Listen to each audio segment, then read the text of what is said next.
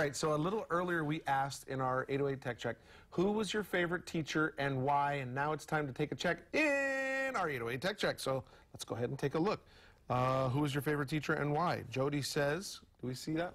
Yep, Jody 1 says, Shauna Tanaka Hirota is one of my daughter's favorite teachers and mine. She spends the extra time to really get to know her students, also their parents. She is amazing and truly cares. How about this next one? Melody says, Trini, you made an awesome shout out to Mr. Schofield from Kalama Intermediate.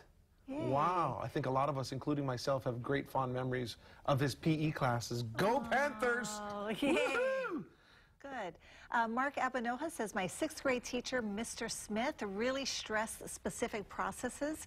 How to make a peanut butter jelly was the very first project that helped me get to where I am today. And he, of course, works for Johnny Rockets. Van says, good morning. My favorite teacher for me was Mr. Hirano. He got an award on the news live. He has the best ever. He was the best ever, and he taught at Kalani High School. Yeah. Class of 1987. Chee-hoo. Cool. And D. Connie Brennan says, my favorite teacher was an English teacher, Theodore Ashford. I even met up with him after high school at collector shows. He sold stamps, teddy bear stamps, loved him dearly.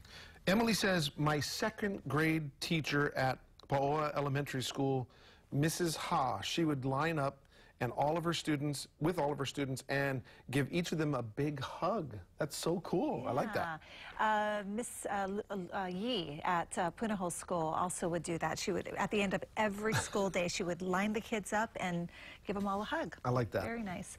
Jerry Lynn says, Mrs. Charlotte Botello, she always managed to make class fun. Had her for 7th and 8th grade in St. Joseph's School in Makawao. I know who that is. Certainly deserving. Yes. All right, Lenore says, my 2nd grade teacher, Miss Fisher, was so pleasant and made me feel like she truly cared about me. So glad I got to thank her many years later. Yeah, so patient. Very nice. Woohoo. And then Uncle Bert says, Mr. James Tano.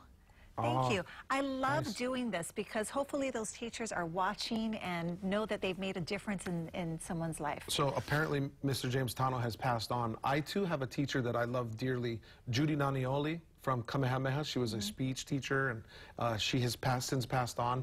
I named Mrs. Milan. I also liked my physics teacher, Mr. Stratton. Oh. Yeah.